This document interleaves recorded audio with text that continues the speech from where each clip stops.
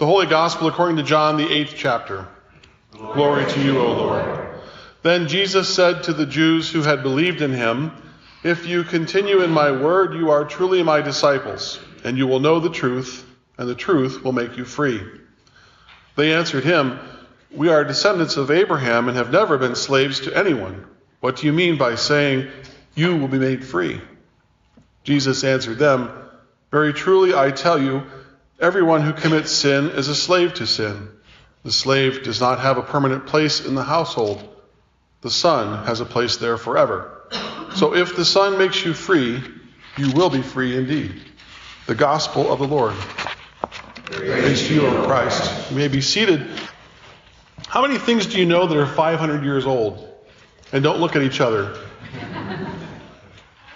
I remember going to Philadelphia and seeing the Liberty Bell and thinking, man, there's a bell with a lot of history, but you know what? Nowhere close to 500 years old. I used to live in Florida. I've been to St. Augustine many, many times. It's often cited as the oldest city in the United States or in the Americas, and it's not 500 years old. It's getting close. 35 more years, and I won't be able to use that as an example, but by then, 500th anniversary of the Reformation is done, so all right. The truth is, unless you've done a lot of study and visiting of Native American sites in our country or in North America, you probably haven't been around a man-made structure in this area that's more than 500 years old. But what is 500 years old today? Today we commemorate the 500th anniversary of the Reformation. 500 years that began with a monk who saw some things about the church that he thought that we could do differently, some things that we could do better, maybe some things that the church needed to stop doing. And he wrote these ideas down on paper, and the story goes that he took them to the church at Wittenberg and he nailed them to the doors. I've been fortunate enough to stand by those doors, although they had a barricade in front of them. And I thought to myself, it would take a pretty manly swing to get that nail in that door. So who knows? But what Martin Luther wanted was a conversation about the church. He wasn't trying to start a church. He was trying to reform the church that he loved. And the rest, as they say, is... We say that the Lutheran Church as we know it is not a reformed church, not a reformed church, not a been there, done that, got the t-shirt church, but a reforming church. You catch the difference? We are a church that is constantly seeking to understand the truth about who God is. We are a church constantly seeking to understand God's call for us in our lives. Now I provide you with this spoiler alert. At the ends of the pews are slips of paper. Everyone needs to have a slip of paper in their hand. At the end of this sermon, I'm going to invite you to write something down on this piece of paper, your own personal thesis, if you will, about who you think the church needs to be. Who you think the church needs to be in our world today. But before you start writing, I suggest listening to the sermon a little bit more.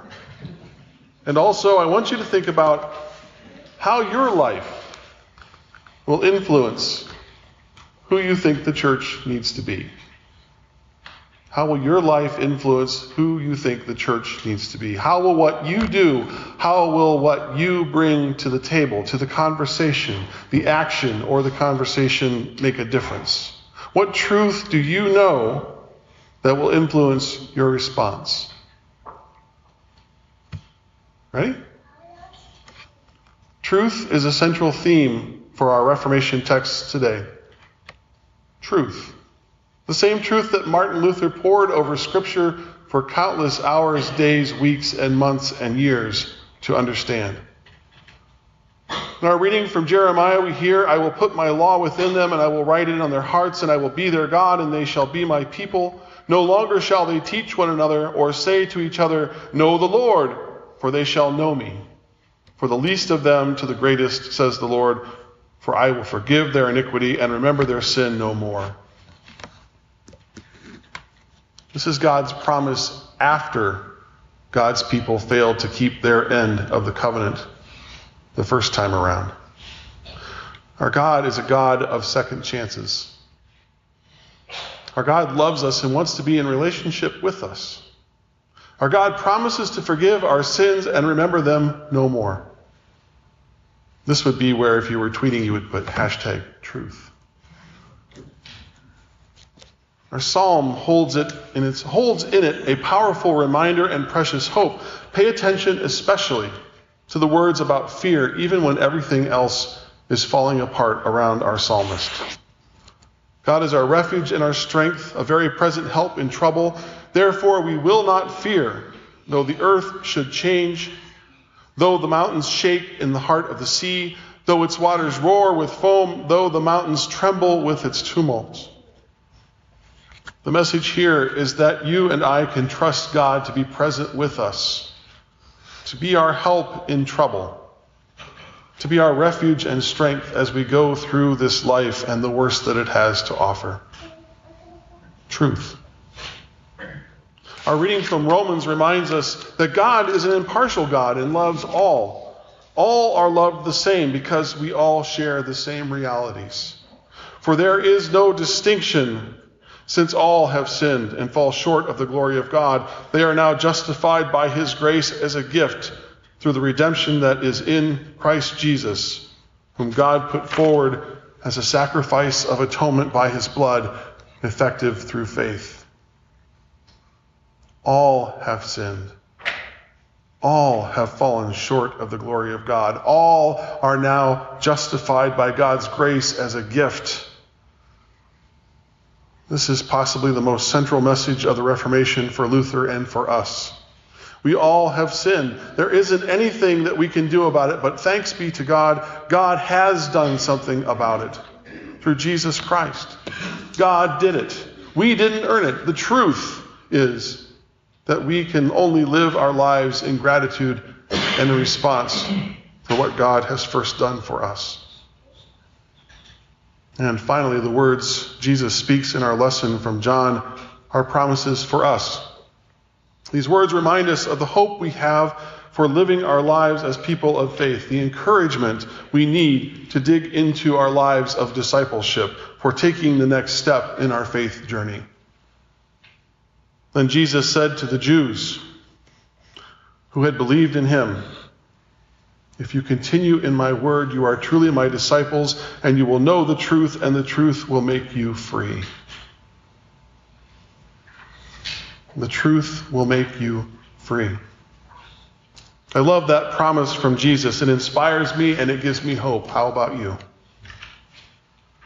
We have the opportunity to dig more deeply into God's word, individually and as a congregation. We have the opportunity to lean into what God is doing around us as a congregation and ask God how we can join in. We have the opportunity to receive the sacraments, to hear God's promise through water and word at the baptismal font, and celebrate the new life we have in baptism. We have the opportunity to be fed at the table, the Lord's table, and to remember God's word and the promise of forgiveness. Truth.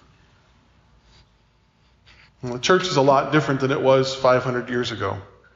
For many of us sitting in this sanctuary today, the church looks a lot different than it did when we were younger, right?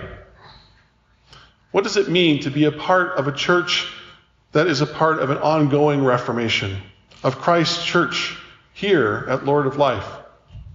What do we hang on to and what do we need to let go of as we seek to follow God's call to serve? What truths are central to us as persons of faith? And what are you willing to do to be a part of what God is calling us to? Earlier I told you that you would be writing your own thesis about who you think the church needs to be in our world. I asked you to think about your life and how it would influence that future for the church. How what you will do, what you will bring to the conversation might make a difference. What truth do you know that will influence your response? Let's start writing, or if you prefer, drawing. And during the hymn of the day and a brief time after the sermon, We'll write our responses, and then we'll bring them forward to our own door. We won't nail them. We have sticky tack. But still, we're going to put our thesis on the door and start the conversation. The truth we need to remember on this day is that God loves us. God has loved you. God loves you now. God will love you no matter what. God did it first, and we respond with our very lives. How? By loving God and loving our neighbor. And that is the truth. Amen.